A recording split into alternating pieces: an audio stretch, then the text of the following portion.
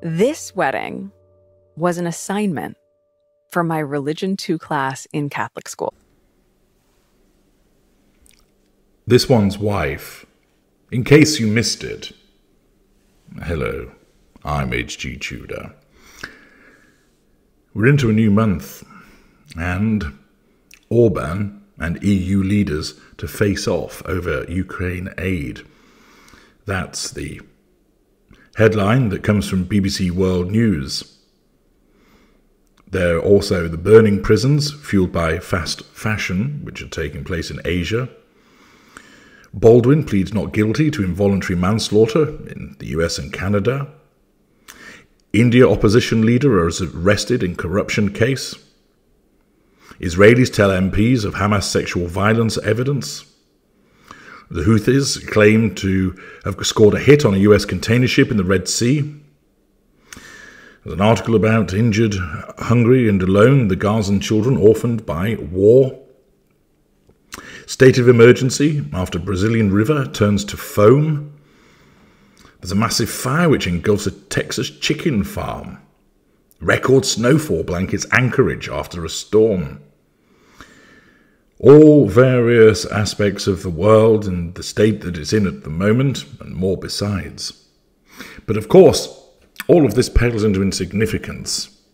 The fate of those in the war between Gaza and Israel, the war that takes place between Russia and Ukraine, that's just a sideshow and distraction. Because after all, what we really need to know about is the subtle change this one's wife made to her face as she plots career comeback. Yes, this is news of moment. This is of sufficient import that the super soaraway son, Chloe Morgan, explains to us, no matter where she goes or what she does, all eyes are always on this one's wife. And last week's glitzy appearance at the premiere of Bob Marley film, One Love, was no exception. Still dining out on that. Prince Harry and this one's wife were snapped, posing for a photo alongside Marlene Malahoo Forte, Jamaica's Minister for Legal and Constitutional Affairs, who last year vowed to sever ties between Jamaica and the monarchy. But the couple's choice to cozy up to anti-royal Jamaican PM who wants to scrap monarchy wasn't the only topic that got people talking.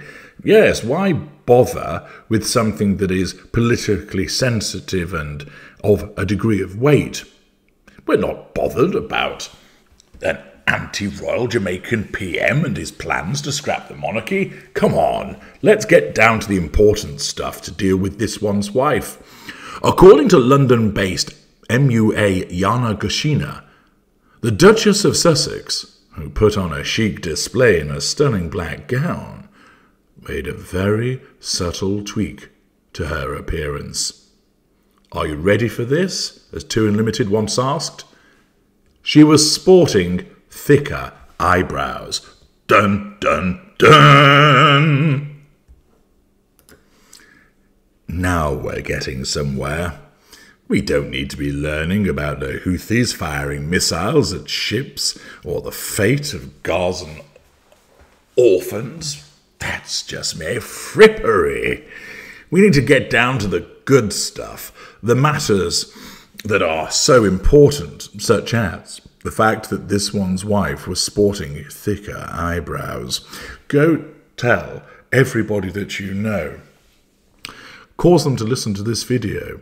Cause them to find the original news item. Cause them to find the picture, so they can look upon her thicker eyebrows and go, lo, for I have seen the thicker eyebrows, and all of a sudden her thicker eyebrows brought calm into my life.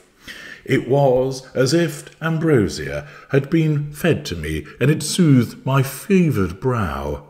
Yes, for I am blessed by the appearance of the thicker eyebrows. My mortgage woes have fallen to one side. My children now will grow up in a stable and peaceful land, for knowing that this one's wife has sported thicker eyebrows. The wailing and gnashing of teeth as man fought against man matters not, for the thicker eyebrows have been sported, and there was great rejoicing amongst the people. While she was starring as paralegal Rachel Zane in Suits, she wasn't the star. Like many of us, she jumped on the 90s overplucking trend. Well, I can safely say there was no overplucking on the Tudor eyebrows, and proudly rocked a much thinner and sparse brow. Fascinating. But more recently, she appears to have adopted fluffier and fuller brows that are thicker and more defined. Well, heavens be praised that we know that she has adopted the fluffier and fuller brows. Let us break out our finest cheeses and wines and celebrate that her brows are thicker and more defined. Let us build monuments to her greatness of her thicker eyebrows. Let it be decreed that each town and city allocates a section of its budget. It doesn't matter that these are constrained financial times. They must find from their budget the money to produce a statue that is placed in a prominent place within the civil domains of the parish or the council's area, within the county or the state, that shows the world, this is this one's wife, and she sporteth the thicker eyebrows. It appears that this one's wife has embraced a fuller eyebrow look, achieved through a technique known as powdering, a form of microblading. Yana, the founder of beauty hotspot Brofique, told Hello magazine. Ombre brows with their gradual colour transition and soft powder finish offer a natural and well-defined appearance. The expert went on to explain that henna tinting, don't think I know her, is another technique that can be used to achieve the look of fuller brows. This type of beauty treatment works by staining the skin to give you tinted hairs for up to 6 weeks, and it can last up to 10 days, and is the perfect choice for anyone eager to test out a shape before committing to semi-permanent makeup. And perhaps this one's wife may be shaking up her look after reportedly landing her dream TV role and plotting her career comeback. The royal has sent the rumour mill into overdrive in recent days after this one's wife was allegedly being offered a tailor-made role in a Suits spin-off series for NBC Universal, which has been written by the original creator of the hit series, Aaron Korsh. According to The Express, the show will feature a female lead who bears an uncanny resemblance to this one's wife's previous character, Rachel. Absolutely fucking fascinating. With all of the shit that goes on in the world, you're treated to news about this one's wife's fuller brows and regurgitating the prospect of her being in the Suits spin-off, which she is desperate to do so because she's running out of money. Yes, aren't you delighted that you are privy to the knowledge that she had fuller brows and that she's sporting them and the techniques that can be used to obtain them? This just sums up this woman, doesn't it? All about appearances and absolutely no substance whatsoever. I'm H.G. Tudor. Thank you for listening.